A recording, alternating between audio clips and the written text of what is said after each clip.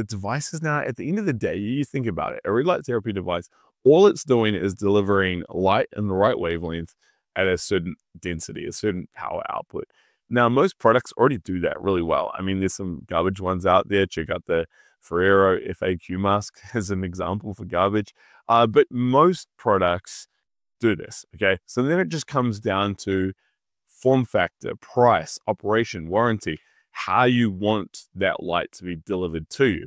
Now, the innovations we're seeing in the market are around these things. They're around nicer products or a nicer control system, or it packs in a few more cool little features, or a remote or an app or something like that. Or, of course, the price comes down or warranty is extended. But really, fundamentally, a device from 5 years ago, 7 years ago, 10 years ago even, the very, very early Gen 1 red light therapy panels, they worked and they will still work because they were putting out the right light at the right density.